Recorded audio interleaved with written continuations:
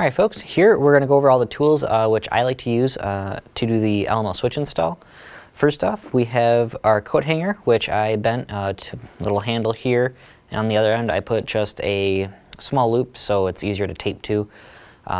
This guy I use, the handle end will be in your engine bay, and this end you will feed through your firewall through the hood latch release boot, or grommet, whichever you call it. And you tape your switch wires to this end, and that way you just pull it right through. Makes it a lot easier. Next we have our flashlight, obvious reasons why we need that, to see what we're doing. Then we have our wire cutters, side cutters, that will be used to cut the zip tie off the ECM wiring harness. And then most importantly, which are my favorite part of this, are the picks. Some people say to use screwdrivers. I've found that these work best. You know, they're really cheap, pick them up most anywhere. These are a really handy thing for this particular switch install, especially the right angle and the straight, you know, but whatever you feel most comfortable with. This is just my suggestion here.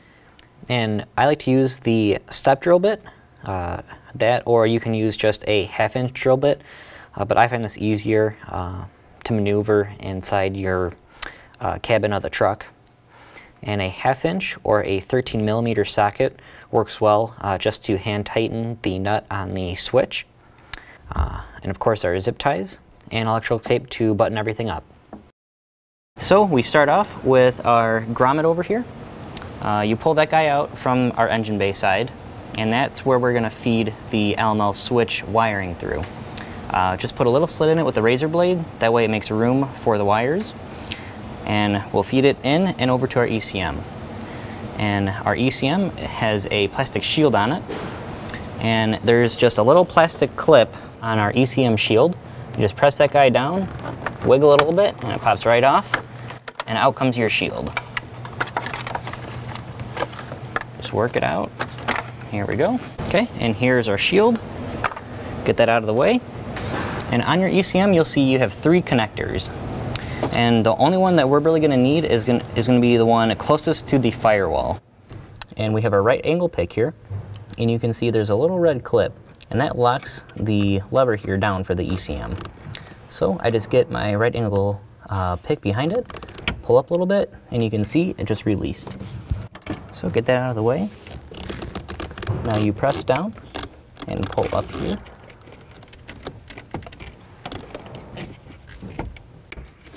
Alright, and it released. And I like to feed it under the power steering lines. You can pull it right up to you. And here's our wiring harness.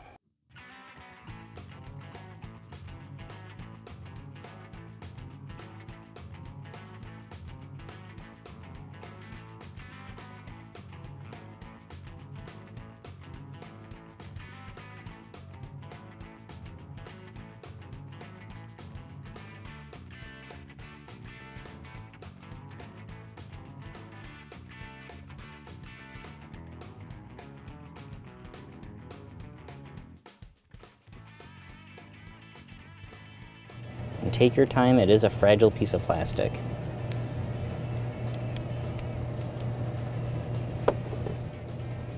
Here we go, got it off. Put that in place safe.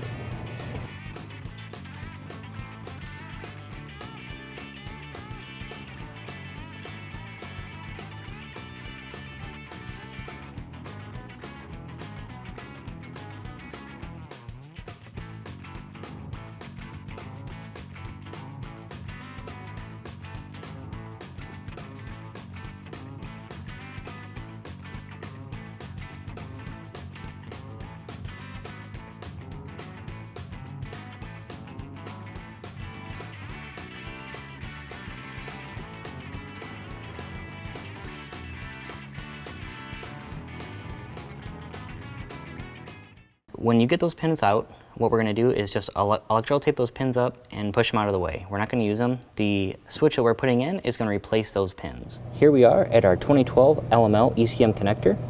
I already put the new pins in, so we're at pin 11 on the bottom row here. It's 6 pins over, and it's like this guy right here.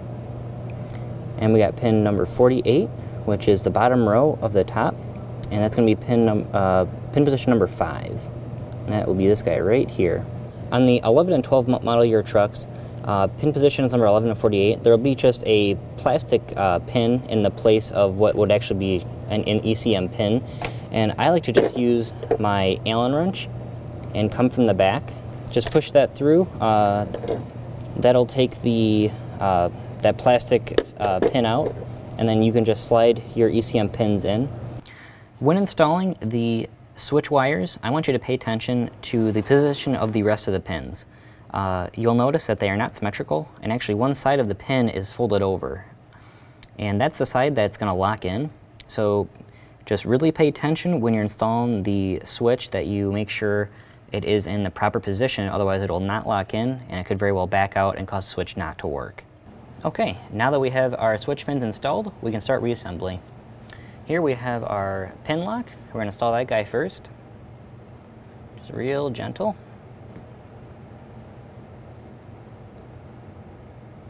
Just take your time.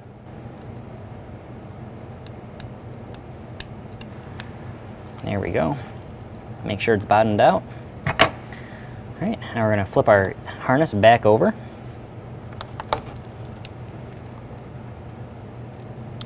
Make sure all the wires are where they need to be. Take a zip tie. Zip tie your harness back down just like it was when you found it.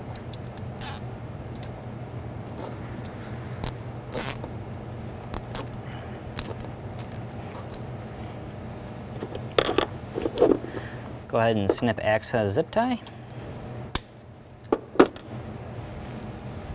Okay. Take your electrical tape.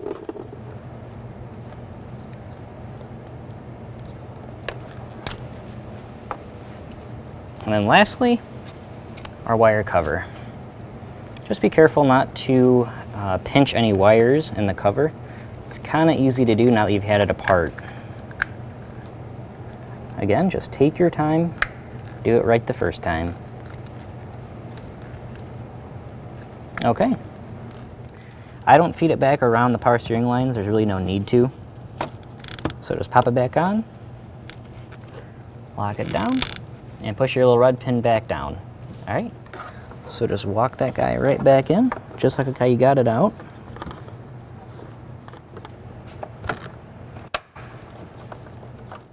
There we go. Okay, here we have a 12 Denali with our LML switch install. You have a few more options than our 15 to 16 trucks. We've installed them right here on the dash. There's some access plastic down here you can install it. There's quite a bit of options.